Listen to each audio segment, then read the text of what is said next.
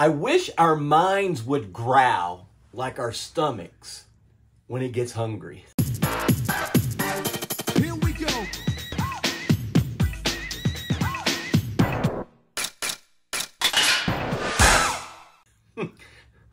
Maybe it would help us to feed our minds a little more often. The person who refuses to read is no better off than the person who cannot read.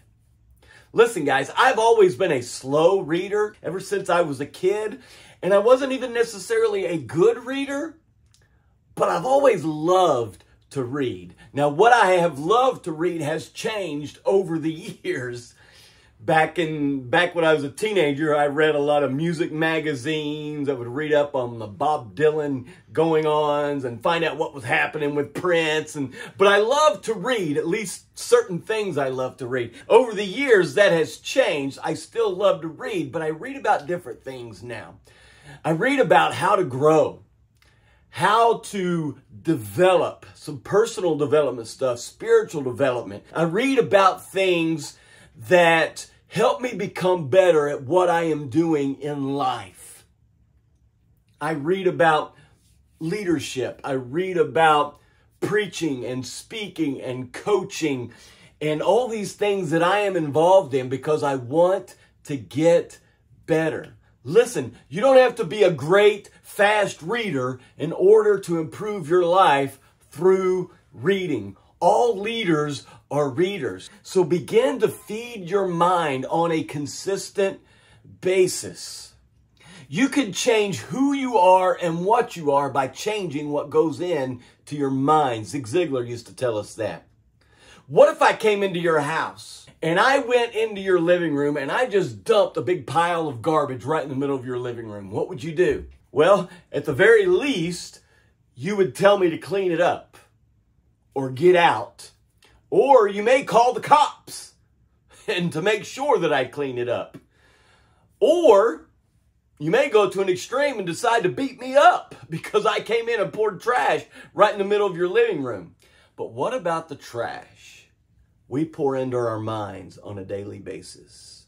Put the good stuff in here. Again, we could change who we are and what we are by changing what goes into our mind. How do we stay mentally healthy and growing mentally? By putting good stuff in our minds that's going to help us grow. Not just information, but information that's going to help us grow. Here's a few things you could do to do that. First of all, begin to become a reader. If you're not already a reader, begin now. And I don't mean just reading things on the internet or on Facebook, and that could be good or bad, but I am talking about being specific about what you're putting into your mind.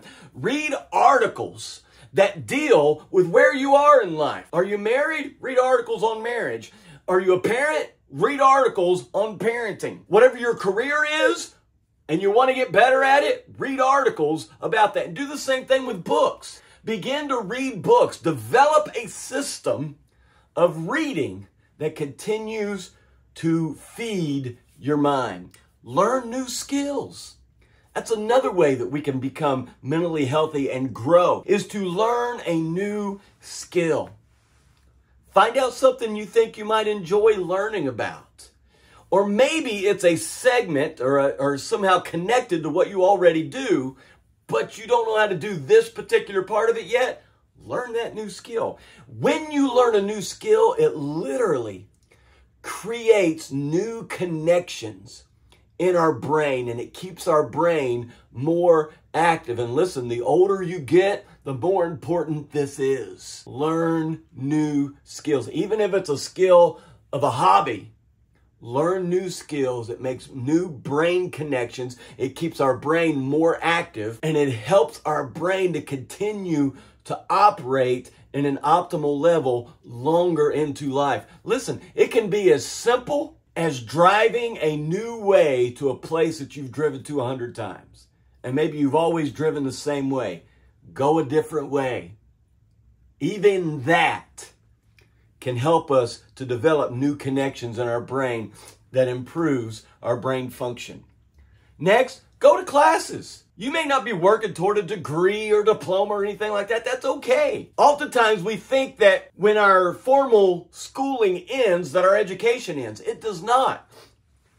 Our education should never end. Continue to take classes. Maybe it's an online class. Maybe it's a class that's in your community, at a college in your community. Something that you can learn from and continue to grow your mind. And listen, if you've got internet access, this is completely free. You could go online and just watch videos to learn new things.